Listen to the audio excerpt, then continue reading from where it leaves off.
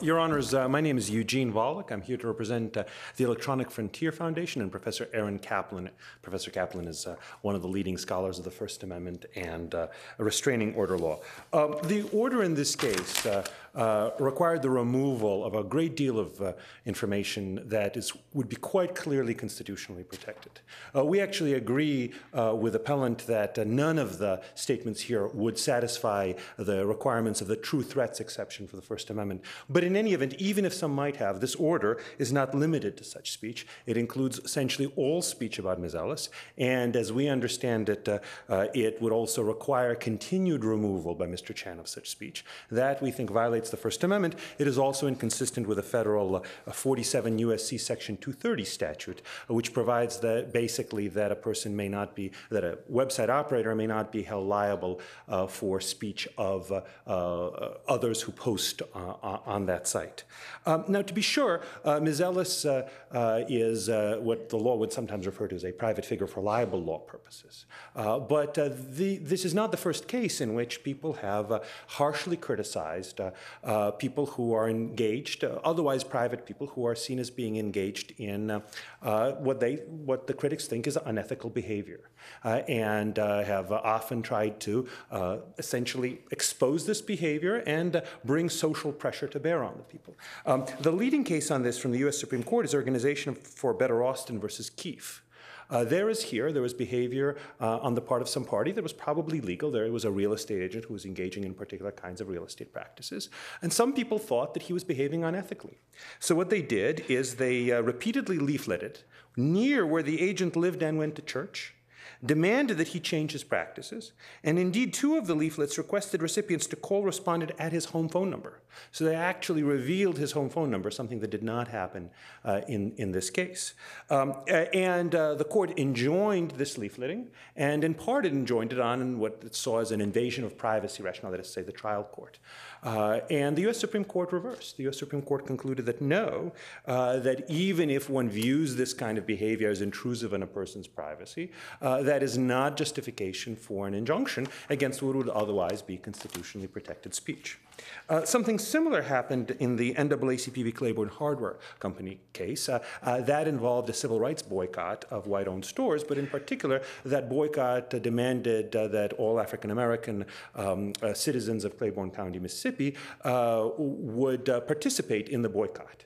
And if people didn't participate, their names were taken down by store watchers. Their names were then read in local church. There were statements made in speeches that had a menacing component, even, that said that necks might be broken if people don't comply with the boycott. The sheriff can't sleep with boycott violators at night. And in fact, there was a smattering of actual violent incidents against people who didn't comply with the boycott. Again, something that was that's much more than is present here, where there was no actual violent incidents. Nonetheless, the Supreme Court reversed both an injunction and a damages verdict in that case, precisely because people have the right to speak out even when that speech is an attempt to try to pressure somebody through the threat of social ostracism, through the threat of revealing information about them, publicly known information, such as they're shopping in a store, but information that people would rather not see revealed. So those are just two of the most prominent cases. We think this case is very closely connected to that.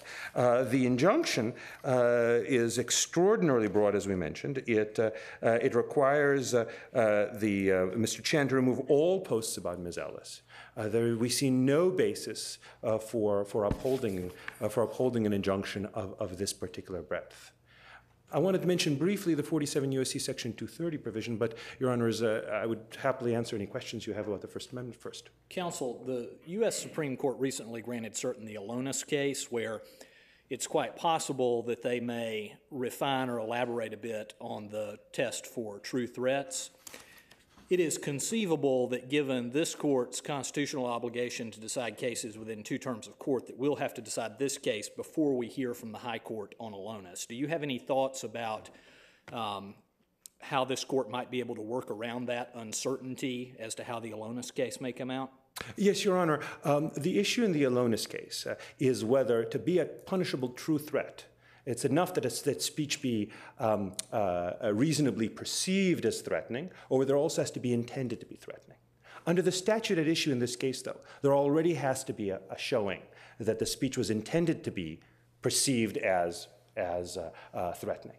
So regardless of which way the Ellis case comes out, the statute would only apply to speech that is intended to be threatening and reasonably perceived as threatening. Now, under the Bose Corporation versus Consumers Union case, in First Amendment cases, appellate courts ought to exercise independent appellate review, at least as to judgments of application of law to fact, such as whether the statements are reasonably perceived as threatening. We think in this case, this independent appellate review would yield the result that these statements are not reasonably perceived as threatening. But again, even if you disagree and conclude that some of the statements could be reasonably perceived as threatening, regardless of how Ellis comes out, all the other statements, the many hundreds, I believe even a couple of thousand statements that were not cited as potentially threatening, would be constitutionally protected. Your Honors, the last item I wanted to mention is the 47 U.S.C. Section 230 statute. It simply provides that somebody who operates a website not to be treated as a publisher of material that is posted by others to that website. It has been read very broadly by courts, including, I believe, the Georgia Court of Appeals in one of the cases that we cite. It is a case that, it is a statute that is specifically set up to make sure that if somebody runs a website, they're not going to be hailed into court. Whether civil court or criminal court, we cite cases dealing with both. Whether for damages or an injunction, we cite cases in Part 3 of our brief dealing with both, because of speech that is posted by others.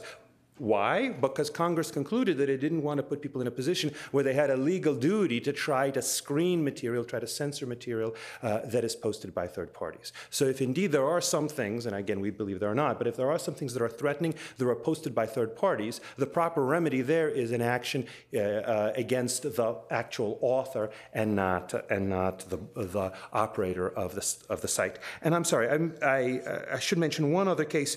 I'm sure this court recalls well the Danforth v. Apple case, which involved a statute that dealt with workplace violence restraining orders. And in that case, even though the court found there was enough basis there for workplace violence restraining order, it specifically vacated the injunction and remanded the case to the trial court for entry of an injunction that was really limited to this kind of, to the threatening material. So this court has already recognized that even if there is some basis for a narrow injunction, that does not authorize an injunction of more material than that which is found to be reasonably threatening.